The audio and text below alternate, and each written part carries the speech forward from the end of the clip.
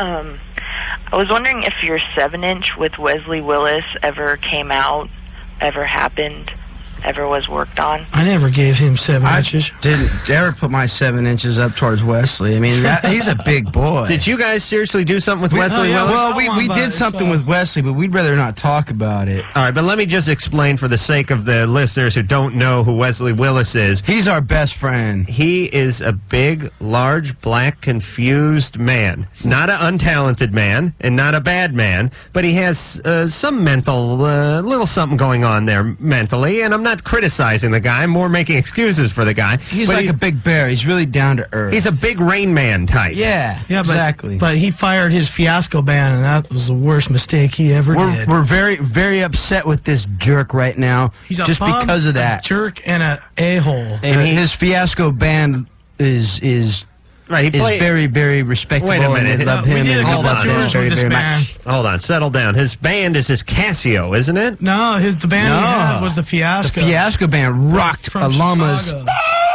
This is the song that I'm going to be singing to you, which is called Jesus is the Answer. Number 1, I'm going to do this song again.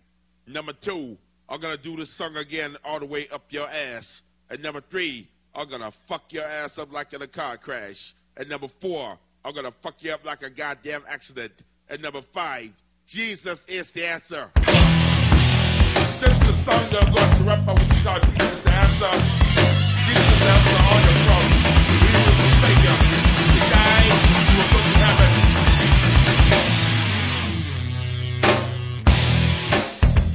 I'm going to rap about this right now. And Jesus is the answer. That would be really cool. Who's Wesley Willis? David, why'd you call us?